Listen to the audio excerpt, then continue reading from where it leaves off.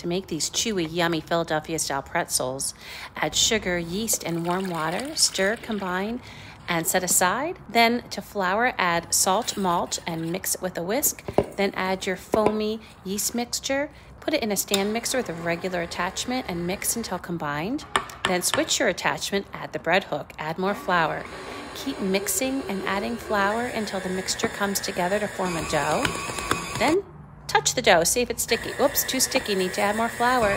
Add more flour until it's no longer sticky. Then turn it out onto a floured board and knead until smooth and elastic. Make it into a ball, cover until doubled in size. Make your pretzels, boil and bake.